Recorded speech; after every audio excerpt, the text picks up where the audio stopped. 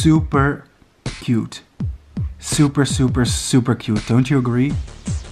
Currently we are looking at another species of tiger moth called Amata kruegeri marjana.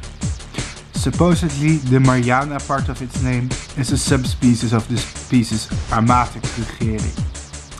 And this is a tiger moth found in Central Europe, and some countries it has been recorded as Italia, Croatia, Turkey, Slovakia, Greece, France.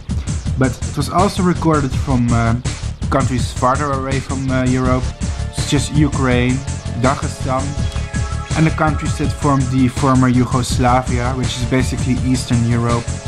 Think of places like Bosnia, Bulgaria, as far as I know, was not part of Yugoslavia, but you know, in that region it can also be found. And along the Mediterranean Sea, parts of France as well. So Greece, it's been recorded in Greece too.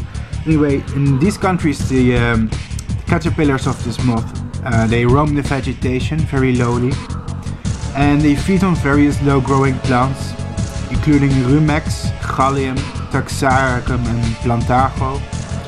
In normal people's language this is things like dandelion, spurge, dogleaf, sorrel, things like that. Basically they're not picky at all and will eat many types of low-growing herbs.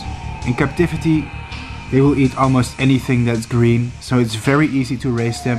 Just make sure to keep the breeding container a little bit dry and not too humid, and they will thrive and pupate. The caterpillars have this really patchy look, which have a lot of hairs together in small bristles.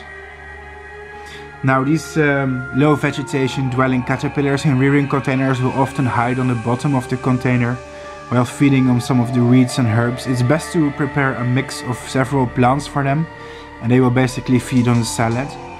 Now after a while these moths will pupate, of course, and they spin a thin cocoon covered with hairs, and after a short while the adults will hatch. Now these Amata marjana are quite interesting because they look wasp-like, possibly resembling a wasp a little bit, offers them a little bit protection from predators. I don't know if the actual moths themselves are toxic, but it's not unheard of because it's a tiger moth, and many tiger moths from the Arctinae family, which is a subfamily of the Erebidae, often have some forms of chemical protection. I'm not sure if this is true in the genus Amata, but it could be. So if you know more info, write it in the comments. I'm also curious in knowing this. These moths are day flying, that means you won't see them at night but during the day, where they will be very active on flowers.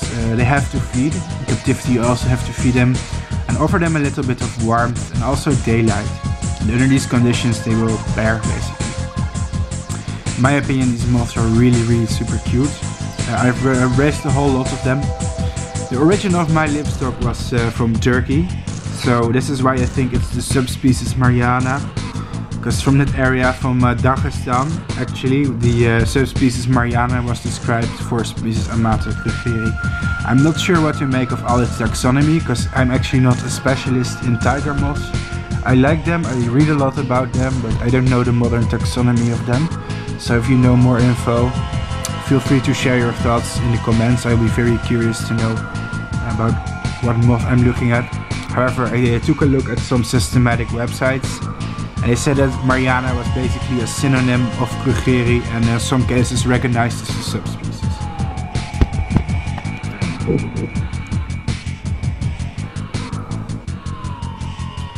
Amata is really a fascinating genus and a very diverse one. Last time I checked there was about 200 species of Amata found from temperate regions of the world to tropical Asia.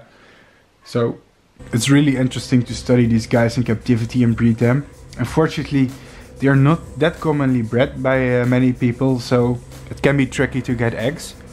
But when you manage to get eggs, they're usually very easy and straightforward to breed. The hardest part in breeding Amata is pairing the adults, because most moths will pair very easily if you just stick them in a small cage and ignore them at night. So in the darkness they will find each other and pair.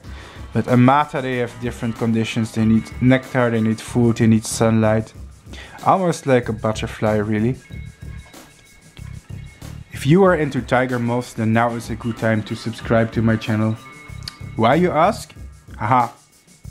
Well, that's because I'm doing some more products with them.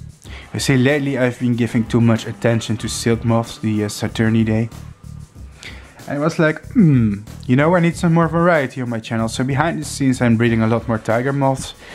I'm making a few very long videos as well, but they won't be finished until 2020. But you should definitely stay tuned. I would like to thank you again for watching.